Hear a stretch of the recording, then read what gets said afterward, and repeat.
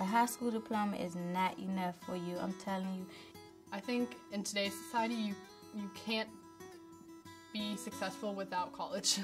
I feel like I need a college degree in order to get jobs because it's hard to get a job with just a high school diploma.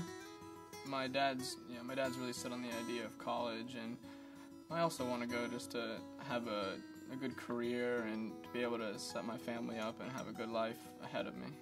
If you just want to get out of high school, you'll have really nothing. You'll be working at a minimum wage job, which is really nothing to take care of you and your family. It helps you to get to where you want to be by giving you more knowledge, showing more career options, and kind of taking a bigger step to the outside world. I want more than just a high school diploma. That's not enough.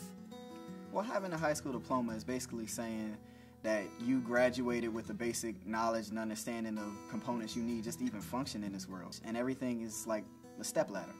Once you gain what you need from college, then you're ready for your career.